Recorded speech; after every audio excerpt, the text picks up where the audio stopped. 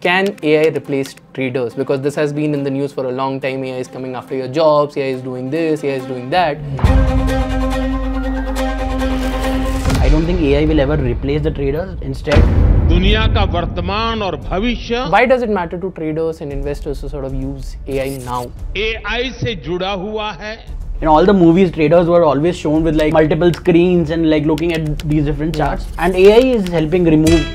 How is AI leveling the field now? Today, because of things like ChatGPT or DeepSeek, etc.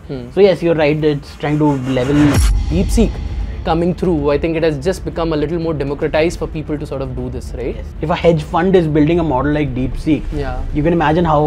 But what exactly, according to you, is the need of the hour right now? AI agents. So is it safe to say that the day is not far where we'll have a fully automated trading assistant? But the only thing we need to keep in mind is that what next advancement do you see in the financial industry with respect to AI, and how exactly can they be augmented?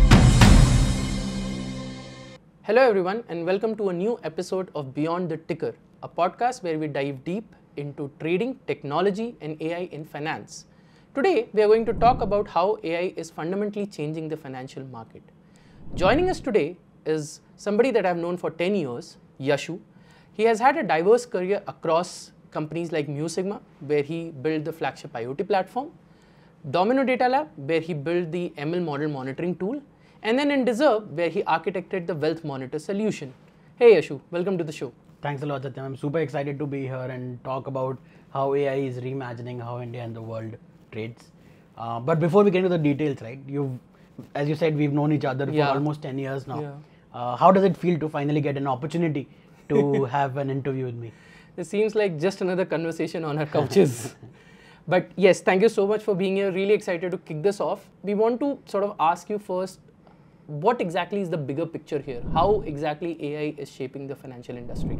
Yeah, I think AI is touching each and every aspect of the trading and the investing pipeline process, right? Right from data analysis, data gathering, crunching all of those numbers, analyzing this vast amounts of textual data like news, corporate filings, etc. Figuring out the screening process, making it easier, strategy creation, strategy analyzing, backtesting, and live execution, and finally monitoring also how your portfolio health is doing. Right, the entire process I think is kind of touched by AI at one place or the other. Right, it started with Jim Simons, who's from Renaissance Technologies, whose Medallion Fund has beaten the markets by a huge margin for the longest time, and it's one of the most profitable funds all across the world. Right, he pioneered this process or this method of hiring mathematicians and ML engineers, and today we're at a place where almost every big institution, big hedge fund, they're using AI in some capacity or the other. Yeah, but I mean, why does it matter to traders and investors to sort of use AI now as opposed to earlier? Yeah, so trading and making money out of trades, right, is a game where you need to make sure you have that edge over others, right? And that edge is what defines how much profit you'll make at the end of the day, right? Similarly, for investors also, it's important for both the traders and investors. It's very important to keep an eye out on every single thing what's happening in the world. All macroeconomic events, all small movements in prices, right? And AI helps you increase that accuracy, the speed, the efficiency of this entire process. I mean, historically, if you think about how traders look, like in all the movies, traders were always shown with like multiple screens and like looking at these different charts. And AI is helping remove that, changing that picture, right? So I think that's where the edge is, and that's why it matters to traders and investors alike. Yeah, but it's not new to sort of use these things in trading, right? If I remember correctly, in 1980s, there were rule-based engines that people would sort of go about using. And then when ML came along, we could analyze historical data and sort of make those complex queries and make those complex systems to sort of do this trading. And now with the advancements of LLMs and NLP and deep learning, you know, with all of your ChatGPTs and Geminis and now DeepSeek coming through, I think it has just become a little more democratized for people to sort of do this, right? Yes, definitely. And regulations also play a major role, right? SEBI, regulating authority in India for the space, they've also mentioned explicitly in 22-23 report that AI will become a lot more accessible and will help increase the efficiency of all the traders, right? But the only thing we need to keep in mind is that you have to use it in a way that it's made to use for. Like for example, LLM, like that's huge, right? I mean, if a hedge fund is building a model like DeepSeek, Yeah. you can imagine how the financial markets is moving towards AI and embracing that, right? But yeah, coming back to the point, you have to use it consciously and effectively of where these things are good at, right? Like for example, ChatGPT, even though it looks like it's very good at analyzing things, it's not built for that. It's a text model, large language model at the end of the day, so it can hallucinate crucial information, right? You can ask it to summarize or synthesize information, textual data, but you can't ask it to do maths. It won't be good at that because it inherently does not understand those numbers in mathematical calculations. So as long as you're using it consciously, it's good. Yeah. So I think DeepSeek would be better on this because it was created by a hedge fund, right? Yes, you can say that, but at the end of the day, the core technology is still LLM, right? For calculations, I would still be more confident at having a separate pipeline to do those number crunching. Got it. I learned moment for me knowing that DeepSeek was created by a hedge fund. When we talk about analytics and AI together, right, there's generally a framework that we've sort of grown with in our career, right? This is called DIPP, descriptive, inquisitive or diagnostic, predictive and prescriptive, right? Right. How is AI sort of touching all of these? Right. So DIPP framework, for the people who don't know, is what was created at Mu Sigma. It basically gives structure to the entire analysis process. So descriptive, the D in DIPP is descriptive analysis. It describes things, it synthesizes or summarizes information, right? This was so one example of that in the financial market space is Bloomberg AI is Bloomberg Terminals AI, right? It basically gives you synthesis information of news articles very fast. So that's descriptive. Then comes inquisitive or diagnostic. As the name suggests, it basically tells you the why of things, like the patterns behind things. There's a lot of models today or AI is used to figure out candlestick patterns out of the pricing charts, right? That's the I from DIPP. Then comes predictive. Predictive analysis is basically it predicts the next stock prices movements, right? Now, this is one thing where again you have to be very conscious because those predictions can go wrong. The stakes of failure in these predictions are very high, right? And finally is prescriptive, which basically gives you again the ideas of why the prediction works, create the entire strategies, etc. Right?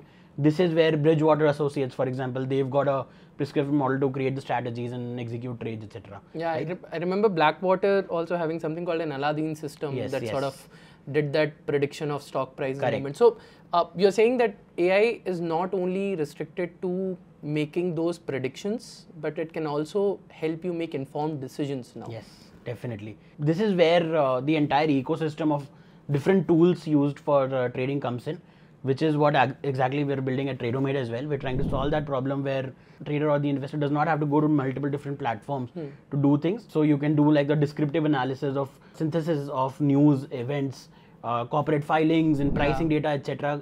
into a one tool called Stock Screener, right? Which we've built where you can do things like, okay, show me all the stocks which have like a positive sentiment and a news and a product launch in the last 1 week, right? It'll give you those list of stocks.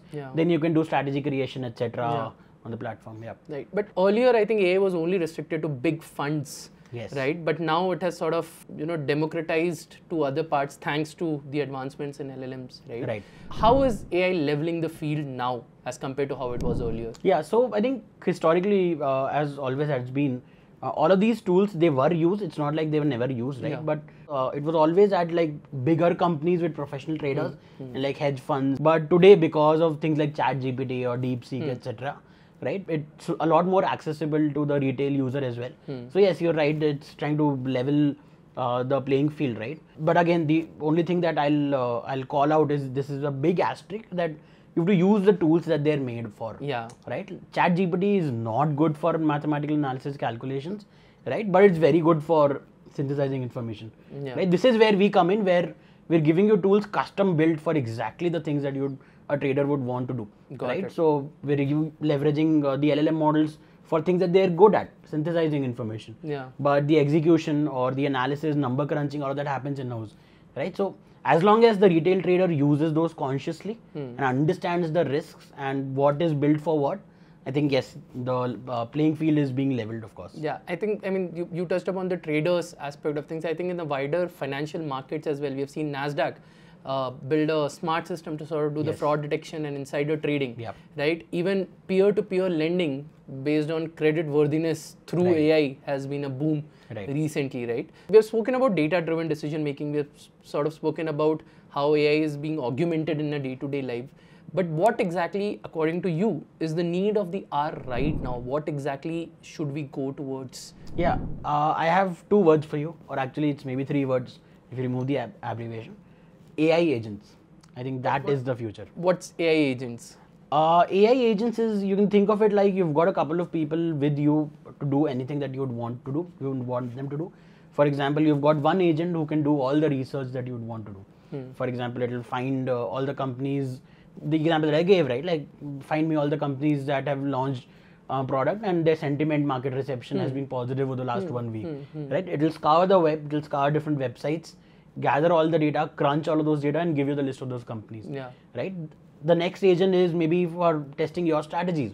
You've got like a golden crossover or an EMA crossover strategy. It will create that strategy on a backtesting platform. It will validate it with historical data. It will give you the metrics, whether it works. You've got one agent for execution, right? You tell it, okay, I'm executing these trades. Keep a watch on my portfolio and tell me if there's any red flags, orange flags, or anything like that, right? It'll give you those alerts whenever it thinks those are happening. That's AI agents. I think that's where the world's headed. Okay, slightly deviating from this overall concept, isn't it going to be a little more expensive to sort of run all of these AI agents in parallel? Because you see, it's a lot of number crunching, it's a lot of high velocity, high volume kind of a deal, right? With all of these things running either parallelly or sequentially, it takes a lot of compute. So what's your thoughts on that? Yeah, so I think, again, if you, as an individual trader, if you try to build this entire platform on your own, of course, it'll be super costly.